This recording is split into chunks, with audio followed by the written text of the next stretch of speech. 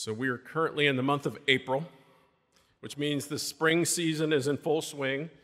Plants are green and they're blooming, as those of us with allergies are very well aware.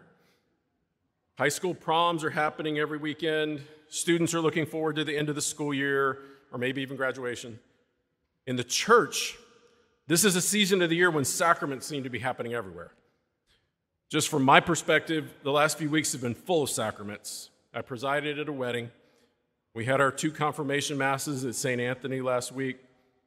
I was part of a priestly ordination last weekend as well. And next weekend, I get to baptize my newborn grandchild. And over these weeks, of course, St. Anthony is celebrating first Holy Communions of our young ones, as you are all very well aware. So there are almost 50 of you here, I think. Welcome to you and your families, and congratulations. Now, considering the readings we heard today, and with all of the sacraments in mind, especially the first communions happening this weekend, I want to discuss 3 numbers that should be important to us. First, the number 1. Second, the number 10. And third, the number 416. So let's start, predictably, with the number 1. So, first communicants, today, after today, how many times will you have received the Eucharist? The answer, of course, is 1. But remember, this is your first communion. It's not your last. Come back frequently. Now, the number 1 also refers to how we should view ourselves as a community. That is, we should be unified. Like our one God, the Trinity, is unified, we should also be. Nowadays, there are so many reasons for us to be fractured and upset with each other. And if you don't believe me, just check your social media accounts or turn the news on. Even at church, we have reasons to fracture and separate.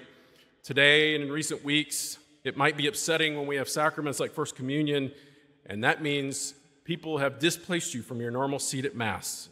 And even little things like that can make us grumpy. However, we should always be looking for ways to unify ourselves. And these first communions we're celebrating today are a great example. Even the word communion is about unity. It's about us coming together. In fact, it's symbolized in our procession to communion. As we walk forward, we get physically closer to each other. We get closer to the altar as well. We feed on the same Christ in the Eucharist. We become one. When you celebrate a baptism, there's a greeting at the beginning that includes these words. Dear parents, your families have experienced great joy at the birth of your children, and the church shares your happiness. This community rejoices with you. For today, the number of those baptized in Christ will be increased. And the same is true for today. First communicants and your families, I'll use similar words. Your families are experiencing great joy as your child reaches this milestone, and the church shares your happiness. This community rejoices with you, for today the number of those unified at the table of the Lord will be increased. So 1 is an important number, but today we also consider the number 10. 10 is the number of times we heard the word remain in today's readings. It occurred 2 times in the second reading and a whopping 8 times in the gospel. If a word comes up 10 times in Holy Scripture in such a short span, it's important. And the primary message we're given today is that we remain in Christ. What does that mean to you to remain? Think about that. How do you remain in Jesus? Now, to help us understand the answer to that question, Jesus gives us the example of a vine and its branches. Jesus is the vine, and if we remain in him, we're the branches. And like a vine feeds its branches, Jesus feeds us spiritually through prayer, at Mass, and in the Eucharist. But how do you know that you remain in Christ? And Jesus tells us that a branch will bear fruit. It's important for us to consider if our lives bear fruit. Think of plants that produce fruit. I don't know, I assume all of us have seen at some point a fruit that grows on a tree or a vine, because I'm always amazed by it. It seems like the fruit grows out of nowhere. It's like the insides of the plant are overflowing into this new creation that's much bigger than the branch that's producing it. In the same way, spiritually for us, a weekly commitment to Mass is critical to remaining. But that's what inspires a deeper interior life of prayer. And all of us can remain more in Christ through more and better prayer. If we do, our interior life will overflow like a plant. It'll produce fruit that's greater than us. Your life, prayer, and actions will bring others to Christ. There will be an abundance of spiritual gifts. What are the consequences of not remaining in Christ? And Jesus answers this, and it might be scary, but he's not messing around. He tells us that if we don't bear fruit, we'll be taken away.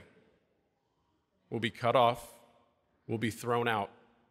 We will burn. And brothers and sisters, that's important. The ultimate destiny for all of us, every one of us here, is one of two places: heaven or hell. You remain in Christ and produce fruit, or you're thrown out into the eternally painful separation from him. We must remain in Christ.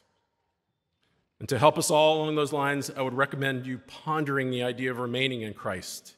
Read the gospel for today at home, line by line. There's so much meaning packed in all of it. So finally, let's look at the number 416. And many of you are probably wondering where in the world I got that number. Some of you may have been trying to decode it from the moment I said it. But here's the answer. It's approximately 8 years from now for the first communion, until the first communicants are to be confirmed. If all of you first communicants went to Mass once a week and received communion, you will have received communion about 416 times between now and then. Honestly, I hope it's a lot more than that. I hope you make visits to Mass on weekdays. I hope you're committed to what we sang in the psalm today. I will praise you, Lord, in the assembly of your people. Parents, for all parents, when you have young children, this is entirely up to you. Are you bringing your children to Mass every week because they can't walk here on their own? Are you praying with them every day, both mom and dad? If you don't bring them to Mass, if you don't teach them to pray, are you running a risk that they're not connected to the vine? My hope, the hope of Father Jesse, all our clergy, and all the parish, the hope of the Catholic Church is that you all remain deeply committed to Christ. And this calls to mind the line from the same Gospel of John: "Whoever eats my flesh and drinks my blood remains in me, and I in him." Over the next years, all of us should be back at least 416 times to remain by eating the body of our Lord Jesus Christ in the Eucharist. Now, my homily feels like I'm directing it toward the first communicants, and that's special for today, but really, all these words are for all of us. We must all remain in Christ. We must remain attached to the vine. We cannot produce fruit unless we remain in him. If we remain, we're all united in Jesus. We are one. And our challenge as we leave today is to remain in Christ, to seek the paths that produce fruit and not the ones that lead to being thrown into the fire. Come to communion for what it is, a call to remain connected to Christ and also a way for us to be united as one in each other.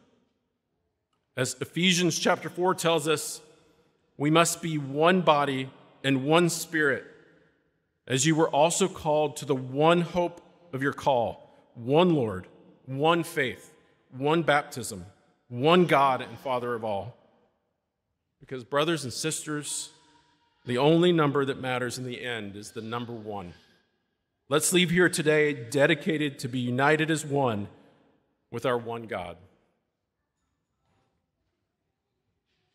St. Anthony of Padua.